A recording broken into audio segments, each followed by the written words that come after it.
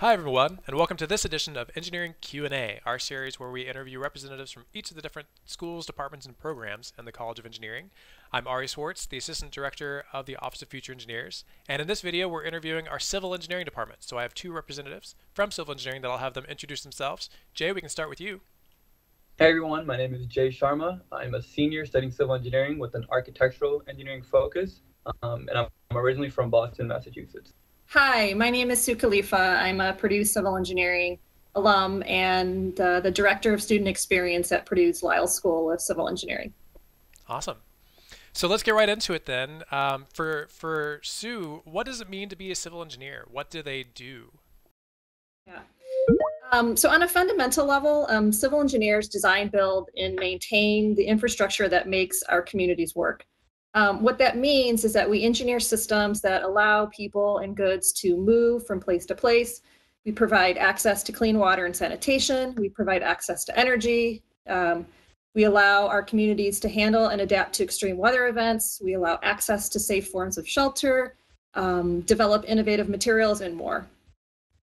So, Sue, why would students want to choose Purdue Civil Engineering? What are some of the unique things about the program, and what type of student might be drawn to it?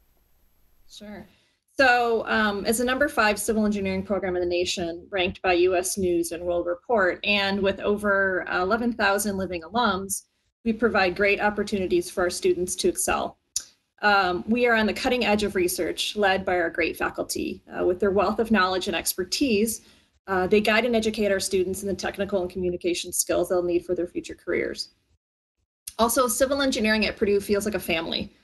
We know our students and our students know our faculty and staff. And more than anything, we are here to help and guide our students in their academic and professional pursuits. So, Jay, then to you, what was it about civil engineering that made you decide that field? Did you know you wanted to be a civil engineer when you came to Purdue?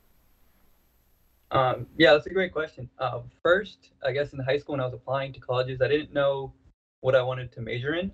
I knew that I was passionate about sustainability and design and math and science, of course, but I chose civil engineering because it gives me a good balance of the design and the creative aspect, but it's still really rooted in fundamentals of what is in our system, in our physical world. And the part that really drew me in was the interaction between people and our infrastructure. And so civil engineers really design to help people work, live, move, play, have fun. And so civil engineering at Purdue was really a no-brainer for me because there's different disciplines that are within civil engineering, and there's a lot of opportunities in and out of civil engineering. So it was really simple for me. And there's, like we said, a lot of access, and that family feel in the school is something that really drew me in and kept me here. So that's why you chose. Now you're actually a graduating senior. What have you liked the most about civil engineering? I like all the social aspects of civil engineering. It's it's very easy to tell who's a civil engineer in your classes, and it's because we see the world in similar ways. We will walk into a building, we'll see how the structure is formatted, or for me, I'm really interested in architecture, so I can see different components of a building or a space and see, okay, I know what the engineers and the architects and the planners were thinking when they made this. And so that aspect for me is really interesting, as well as travel. Like I love to travel, and so um, having the civil engineering background has really allowed me to get another insight into the places that I'm going and the people that I'm meeting and how they approach design to make their cities better. Okay. So walk us through then what's kind of the day in the life of a civil engineering student? I know no day is the same, but what are some of your common experiences across your last few years? Yeah, I mean, class is definitely one big part of it, and for civil engineering, there's a lot of the coursework is I think it's about 40% is lab work, and so typically on any given day throughout the past 4 years, we'll have like the lecture component of a class, and then we'll also have the lab component. And the lab component is where we take the principles that we learned in the lecture and we're able to apply it. And so we've made concrete, we've done different hydraulic experiments, and so these real world problems is kind of it's the practical part of civil engineering, and that's the part that draws a lot of people in. But when you understand the theory, you're able to understand natural disasters and how to have a sanitized system, how to treat wastewater, how to make air quality better. So that's what you learn in the lectures and the labs. Aside from that, day in the life composes of team meetings, group meetings, having fun with other civil engineering students and other Purdue students. And then there's also events that go on, on any given day. So you're able to get that little networking component, the social component, as well as the academic and professional. So let's expand a little bit on that social and professional life side of civil engineering. One of the common questions we hear from students is, if I go into a specific branch of engineering, will I have opportunities to still branch outside of that, both professionally, socially, and so on? So what are some of the things that you're involved in outside of class? Yep, that's a great concern. And it's, again, one of the reasons I chose Purdue is because it's not just an engineering STEM school, and I wanted to interact with different people. So outside of class, I'm involved in the American Society of Civil Engineers. It's a really big national and international group of civil engineers, and they have different competitions there. I'm also involved in the National Society of Black Engineers. It's a professional organization dedicated to uplifting the community and doing community service and professional development. And then there's also other organizations related to environmental engineering that I'm a part of. And then I did research as well during my time here. And that was really interesting because the access I have to professors and even professors outside of civil engineering is really strong. And so that research component is really fundamental in how to think like an engineer and how to think about the design process. So that's interesting. And then there's other social groups that are purely for fun, purely for my enjoyment, that have nothing to do with engineering. And I think things like that really keep me grounded and let me be an engineer, but also be a person and be a college student in the 21st century. Yeah, for sure. Another interesting thing about civil engineering is there's 9 different specialization tracks in the program. How did you determine which one you wanted to do? It can be a bit complicated sometimes because you might be interested in a few different things, but luckily you're not choosing a concentration until about your junior year. Oh, nice. And so you're taking classes in the different concentration areas, and you're learning the fundamentals of each. And for me, like I said, I'm interested in architecture, and sustainability. So architectural engineering is all about sustainable building design and how do we make our spaces as comfortable for people as possible. But for me, it was between architectural and environmental as my 2 concentrations. And there's also an environmental engineering minor. And so I chose to do the environmental minor with the architectural concentration. So I'm still getting both sides of the soil conservation, the wastewater treatment, air quality treatment, as well as the sustainable building design. And it really allows me to get a full holistic approach of what goes into a city or what goes into a plan when you're trying to, make an area better, make lives better for people. So that aspect of the different concentration, and you see how they all intersect and intertwine within each other, is really interesting to see as a student. Yeah, sounds like lots of opportunities to kind of overlap, which is nice. So of the several dozen career fairs that we have on campus every year, civil engineering has their own. Can you talk a little bit about that and how that works? Yeah, definitely. So civil engineering, it's a pretty big career fair. It's usually in mid-October, and it's usually around 100 or so companies. And it's really, really, I think, compared to the other engineering at Purdue, I think it's one of the best because they break it down by your grade level, so you can see if you want an internship or a co-op or a full-time, but also your concentration. And so you can see what different companies or firms are recruiting for. And it's also a bit relaxing because everyone in the space is a civil engineer. They're looking for civil engineering. So you already have that one commonality with the recruiters or the companies or the other students. And it's really encouraging because you see the different students that and so when you're walking around to different tables or different people, you kind of give words of encouragement to your classmates, or you might see someone that in your class. So it's just really nice. And we do have interview booths usually at the career fair. So that's really interesting because you do get like the first initial meeting, but also the second follow-up. And so for me, I've been able to make a lot of lasting relationships from the career fair alone. The career fair is a student-run career fair. It's run by our student organization, CSAC, that's Civil Engineering Student Advisory Council, and they work really hard all year long to bring companies from all over the nation and international companies as well to provide opportunities for our students. What's really cool about the career fair is that it's a really big career fair. So this past year, there were, I think, just over 130 companies that ended up coming to recruit students. So it's It's a career fair that's been around for a long time. It brings a lot of companies, and it's well run by our student organization. Sounds like. So 130 companies or so. How many students are in the civil engineering program for undergrads? Yeah, good question. So right now we're at just over about 530. So yeah, a good size, which, we're a fairly big size school, but as Jay mentioned, and I talked about earlier, what I really like about our program is that it still feels like a family. We connect with our students connect with us, and that's something that is really near and dear to the Lyles School of Civil Engineering. Nice. So Jay, have you had internships or co-op experiences? Yep, I've had 3 internships while I'm in college, and I have a full-time job upon graduation. And I think what's really comforting to know is that it's not solely dependent on the career fair. So for me, like my first few years, I didn't get anything from the career fair, and that's understandable. But we're able to apply online, and what's interesting that way is people understand the value of a Purdue engineering degree. And so compared to other schools, you kind of do stand out automatically. And so I've interned around Boston for the past 3 years. I've interned as a sustainability consulting intern.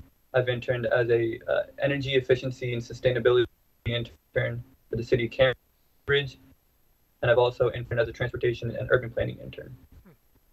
And you said you have a full-time job lined up as well. That's awesome. What are you going to be doing?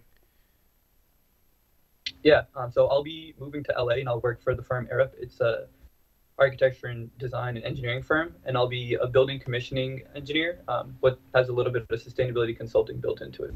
That's awesome. So how did you get these work experiences? Did you get them through the career fair? What was that process like for you? Yeah, so it's not for me personally. It wasn't as direct as I go to the career fair, I interview, and I get the job. For me, it's a bit more hoops to jump through, and for me, I enjoy that aspect. So typically, I'll meet someone at the career fair, and I'll connect with them on LinkedIn, and we'll keep talking for a few months, and then eventually another opportunity will open up, and I can use my connection on LinkedIn to kind of get an in. But something that's really interesting about civil engineering too is we have different lecturers and professors come in from across the country. And so sometimes those people are working at the companies that I'm interested in. So I can follow up that way. And then another beautiful thing about Purdue and how big it is the different organizations that are here. And so sometimes those organizations have connections, or they have their own career fairs. And so I'm able to make connections there. And everything ties back into the School of Civil Engineering. And so really being able to navigate the professional space as a student, for me, I found is super easy as I grew older in Purdue. And so really just understanding the value of the Purdue education and understanding what you want to do in life, I find everything eventually falls into place. That's awesome. So Sue, coming back to you, a common question we also get from our students is financial aid, scholarships, how can I pay for college? So at the Lyles School of Civil Engineering level, what sort of scholarships opportunities are available for students? Yeah, great question.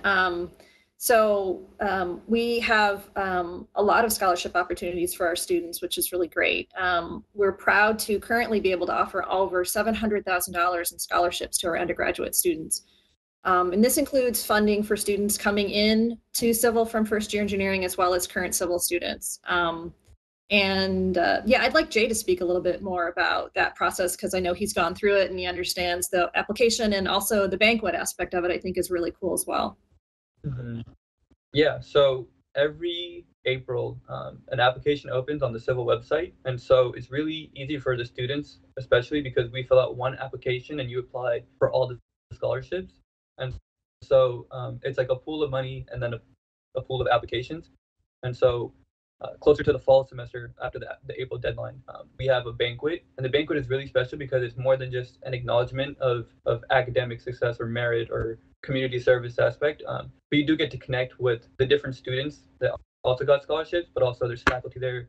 There's friends with Lyles School of Engineering. So the banquet is really special. And it's really nice to know that the School of Civil Engineering cares enough for you, not just to get a scholarship, but also to provide you, a banquet and a meal and this opportunity to really appreciate what you've done for the community.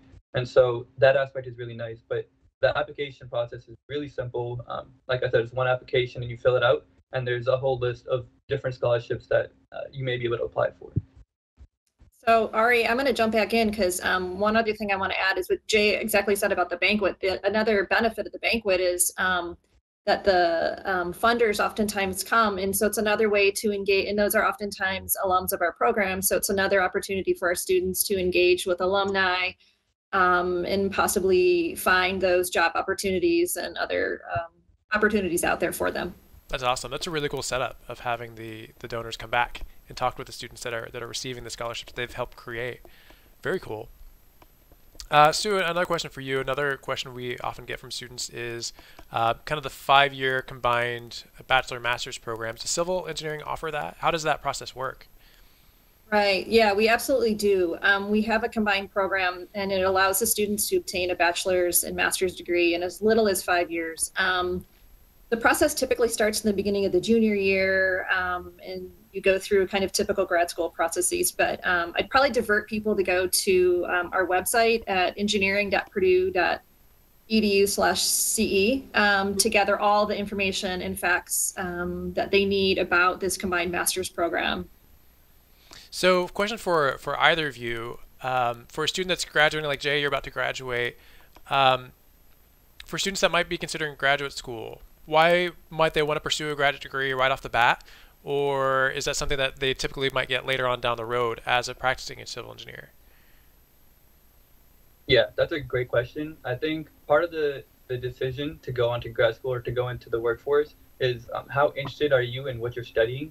And for me, I'm really interested in what I'm studying, but at the same time, I wanted to take a little break and get some industry experience and understand what is, actually going on in the real world before I come back and kind of have a new, fresh mindset. But for other disciplines and other sub-disciplines in civil engineering, people will take 1 or 2 classes here at Purdue during their senior year, and they'll be like, wow, this is amazing, and I want to continue doing this. And that's the case for a lot of the people, and so they'll make that decision to go into grad school and then eventually go into the workforce. So there's different routes to take. Personally, I'm going to go into the workforce before I get my master's degree, and that's just because I'm interested in so many different things, and it's really important for me to get that real world experience and understand, what is the purpose of this graduate degree that I'm looking for. Just to piggyback on that, it's absolutely possible to graduate with an undergraduate degree and head out into industry and get a job, have a career. Jay touched on a bunch of really great points, but there are certain industries that do look for students to have a master's degree coming out of school. So I think there's a lot of factors, but Jay touched on a good number of them. Yeah, so it sounds like it's there for those that want to, but it's also not necessary to get a job after graduation. Awesome. Well, so my last question I always like to ask my student panelists, Jay, is what has been your most favorite memory being a Purdue student, civil related or not? What's been your favorite thing? About Purdue? Yeah. Oh, that's a good question. I feel like when I look back at Purdue after I leave, I'm going to remember how campus looks at night after I'm done studying. Just because you'll walk from Hampton to wherever your dorm or your apartment, and to see like the engineering fountain and to see the arch of Purdue, and to see how impactful Purdue has been on so many different parts of the world is one thing that's really important to me. And for me, it's been like those first like freshman and sophomore year walking back and really trying to understand the content and working and going to office hours and understanding, what am I learning? What's the value of that? And so for me, when I think about that, it's, walking on campus at night. Nice. Sue, how about you? Do you have any favorite experiences working with the undergraduate students? Gosh, so many. I enjoy, I work a lot with ambassadors like Jay, and we do such fun, exciting events to engage students in what civil engineering is about and where civil engineering can take you. And so we have such a great group of students at our school, and I'm just so proud to be able to work with them in whether it's, recruiting kind of events or anything related to the school and beyond. Awesome.